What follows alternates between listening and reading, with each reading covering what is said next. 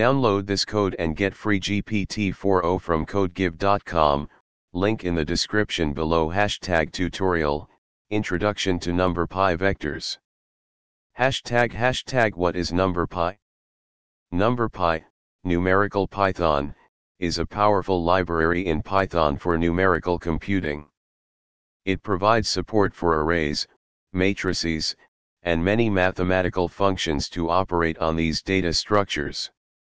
One of the most commonly used features of numpy is its ability to handle vectors.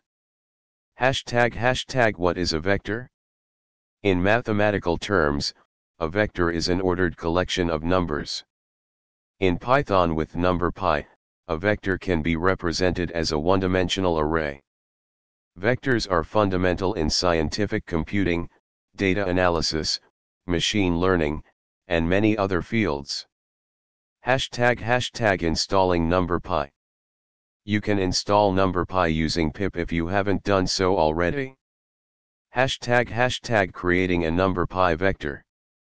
To create a vector in numpy, you can use the numpy.array function. Here's how to create a simple vector. Output. Basic operations with vectors. 1. Accessing elements. You can access elements in a numpy vector using zero-based indexing. 2. Vector addition. You can perform element-wise addition with another vector of the same size. Output. 3. Scalar multiplication. You can multiply a vector by a scalar.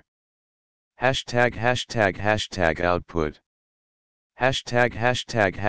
4. Dot product.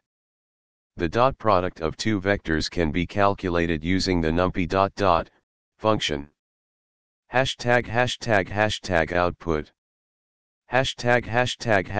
5. Vector norm. The norm, magnitude, of a vector can be calculated using numpy.linalg.norm.